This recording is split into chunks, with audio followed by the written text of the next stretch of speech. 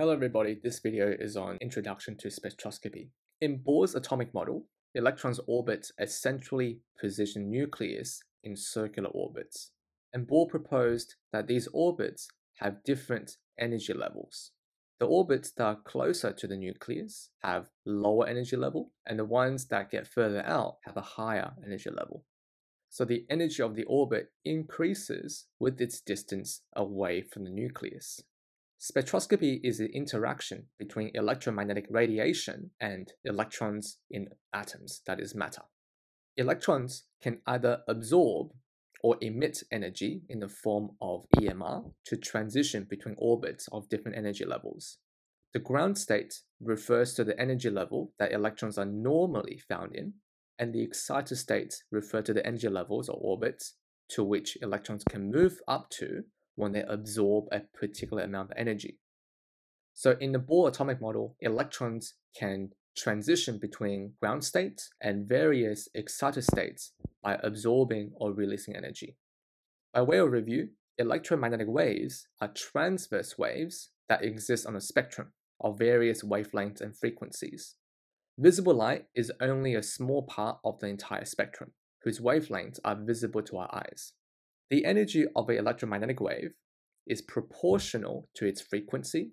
That means higher the frequency, higher the amount of energy that the wave contains. It is inversely proportional to the wavelength of the wave. So longer the wavelength, smaller the amount of energy. For example, on the visible light spectrum, violet light, which has a shorter wavelength of roughly 400 nanometers, this will correspond to a higher energy, compared to red light on the other side of the spectrum, which has a much longer wavelength of roughly 700 nanometers. This will have a lower amount of energy. Electrons can absorb a discrete or specific amount of energy to move to a higher orbit. This amount of energy is specific as it equals to the difference in energy between the orbits of different energy levels. So if an electron wants to go from the first orbit to the second orbit, the amount of energy that it must absorb must be equal to the energy between these two orbits. And likewise, if the electron wants to go to the third orbit instead, it needs to absorb a much greater amount of energy because the difference in the two energy levels is now greater compared to the previous transition. When electrons move to a higher orbit, this process is known as excitations because the electrons are excited by absorbing this energy as they go from the ground state, that is the normal energy level, to a much higher excited state. Excited electrons do not stay in their excited energy levels forever. They will eventually return to the ground state by releasing energy in the form of electromagnetic radiation, EMR. The energy that they emit also equals to the difference in the two orbits' energy levels. So if the electron is going from the third orbit, coming back down to its ground state in the first orbit, then the amount of EMI it produces will be equal to the difference in the energy levels of these two orbits. Now, by the law of conservation of energy, the amount of energy that's being absorbed during the excitation process should be equal to the amount of energy released during the process through which electrons return to the ground states. Since elements have different atomic structures, orbits have different energy levels amongst different elements. So element 1 and element 2 may both have two energy levels, but element 1's energy levels for the two orbits can be smaller compared to those of element 2. This means the amount of energy absorbed by the electrons during the excitation process would be different between the two elements. This will be also unique to the elements that the electrons are found in. We can use this information, that is the amount of energy that's being absorbed, to identify elements. There are three types of spectra you will come across in spectroscopy. Any type of electromagnetic radiation, whether it's visible light, radio waves, or X-rays, are normally in the form of a continuous spectrum. For example, when a source of white light from a light bulb is passed through a glass prism, undergoing dispersion, a rainbow continuous spectrum of visible light will form. This spectrum will consist of all wavelengths in the visible light spectrum. When an element absorbs energy, such as heat, the electrons in the atoms of this element will undergo excitation and transition from its ground state to an excited state. Now remember, excited electrons will never stay in their excited states forever. When they return to the ground state, they will release energy in the form of electromagnetic radiation. This energy released will be equal to the difference in energy levels of the orbits that the electrons are transitioning between. The spectrum of light that's been produced when the electrons return to the ground state will contain specific wavelengths of light, because each wavelength of light contains a specific amount of energy that corresponds to the transitions that the electrons were making in this particular element. This spectrum is called an emission spectrum, and it will be discontinuous because it will be mostly black. You will only see several thin emission lines throughout the spectrum. Each emission line corresponds to a specific electronic transition. Since electrons can return to the ground state from many different higher excited states, there will be several emission lines observed in this type of spectrum. When white light from the light bulb that we saw previously that produced the continuous spectrum is passed through the same element, but this time it's not heated, it will produce what we call an absorption spectrum. This is because the electrons in this particular element will absorb energy from the white light, and the amount of energy absorbed is specific to the difference in energy levels between the orbits in this particular element. The absorbed energy will appear as black lines in the so-called absorption spectrum. These lines are called absorption lines. You may have noticed that the position of these absorption lines are identical to the emission lines in the emission spectrum. This is because the two spectra, the emission spectrum and the absorption spectrum, are produced from the same element. The amount of energy absorbed during excitation to produce the absorption spectrum should be equal to the amount of energy released or emitted in the emission spectrum. We can either use the emission spectrum or the absorption spectrum to identify the elements, as both types of spectra will produce characteristic and unique emission and absorption lines.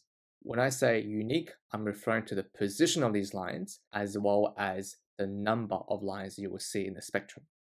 The three types of spectra can be produced in a variety of different ways. We'll look at a few examples. Continuous spectrum can be produced using an incandescent filament or lamp. Emission spectrum can be produced by gas discharge tube, and absorption spectra can be produced by sunlight and light from various other types of stars. In incandescent lamps or filaments in the lamps, electric current is passed through a tungsten wire that has a very high electrical resistance. Now, by way of review, when a current passes through a conductor that has a very high resistance, the amount of electrical energy that is being transformed into heat and light in this case will be very high. And this is exactly how incandescent filament works. We use the current and the high resistance property of tungsten wire to convert the electrical energy into heat and light. The light that's been produced will form a continuous spectrum that predominantly consists of red light. In this type of spectrum, no spectroscopy occurs as there are no electrons from elements absorbing or emitting electromagnetic radiation. Gases in discharge tubes produce emission spectra. A discharge tube is an enclosed glass tube containing gases and a pair of electrodes that are connected to a high voltage supply. The high voltage supply or potential difference creates a strong electric field which causes the electrons to travel through the gas medium from one electrode to another. In other words, the high voltage makes it possible for the current to be conducted through a gaseous medium. In addition to high voltage, a discharge tube also has a low pressure setting, which further promotes electron movement through the gas medium by reducing gas molecule movement. The electric current enabled by the high voltage and low pressure conditions provides energy for electronic excitation. That is, the current that passes through the gas medium will provide energy that's to be absorbed by the electrons in the gases so that they can move up to higher energy level. Afterwards, remember that these excited electrons will return to the ground states by emitting electromagnetic radiation, EMR, in the process. A gas discharge tube that can contain various types of gases. And some gases will emit EMR in the form of visible lights when their electrons return to the ground states. And this allows a very unique color to be visualized inside the tube.